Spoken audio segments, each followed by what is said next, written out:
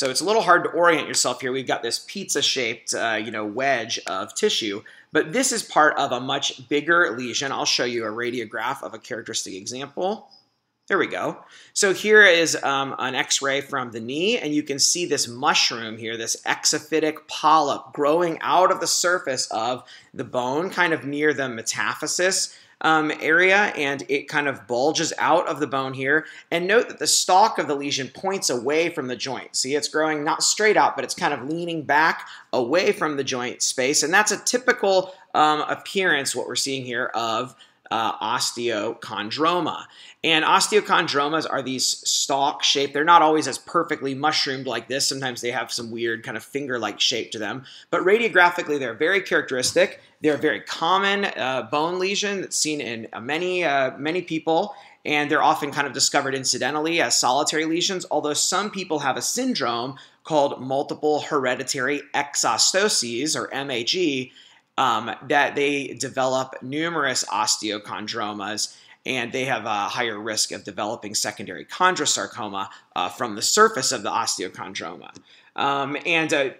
Exostosis, by the way, is an alternative synonym for osteochondroma. So in the long bones, an exostosis and an osteochondroma is the same thing. There have been some genes found to be associated with these, both the sporadic ones and the hereditary form of the disease, and these are the EXT1 and EXT2 genes. So EXT, think about that, it's like exostosis, so EXT is the gene to remember here. And they're usually in teens and young adults. Oops. So what we see microscopically is this, there's bone here, and then on the surface you have a cap of cartilage, a hyaline cartilage cap. So here's the cartilage cap, and the thickness of the cap is usually less than 1 centimeter. It can vary a lot by the age of the patient. That tends to be a little thicker in younger patients as the lesion's growing. And when you look at the cartilage, it does something kind of cool. Look at how it's like clustered into these columns and rows here that go all the way down, and then you can see the cartilage begin to transition into bone. So this is basically the tumor recapitulating endochondral ossification, which is the thing that you see in the growth plate of young, skeletally immature individuals. That's, remember, how the long bones grow and how they elongate and extend themselves. So this is basically making endochondral ossification. The cartilage cap is turning into bone down here, and underneath you have nice trabecular islands of bone. And this marrow space here basically is contiguous with the marrow space in the middle of the underlying bone. If we go back to the radiograph, you can see that the cortex of the bone lifts up and comes right out. So the outside of the stalk is contiguous with the cortex of the bone, and that middle of the stalk is contiguous with the medulla of the bone. So it's like someone just pinched a piece of cortex and pulled it up, and then it grew out into this mushroom shape. So that's kind of cool. Sometimes the bone is nicely organized under here, but other times it gets a little bit more busy and kind of crazy looking. Again, look at the beautiful columns of chondrocytes here and making these nice rows or columns that are endochondral ossification. Very beautiful.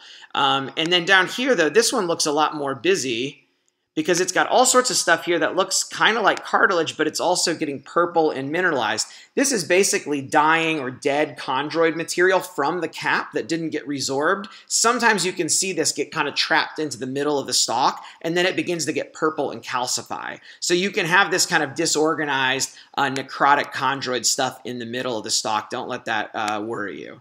Okay, the radiographs obviously are important in all of bone pathology. I should have mentioned that at the start. You got to see the radiographs and know the clinical history for all of pathology, but especially bone pathology. It's so crucial to have good radiographic imaging and clinical information, and putting that together with the microscopic features. So in some osteochondromas, you can see this really nice endochondral ossification. Endochondral pattern of ossification. But in adults, particularly, the cartilage cap can become very thin, and eventually it can actually go almost completely away, and you just get this mushroom of bone sticking out of the surface with almost no cartilage left over on top. So it can really run a range from a very nice cartilage cap like this all the way down to a tiny little thin or even absent one.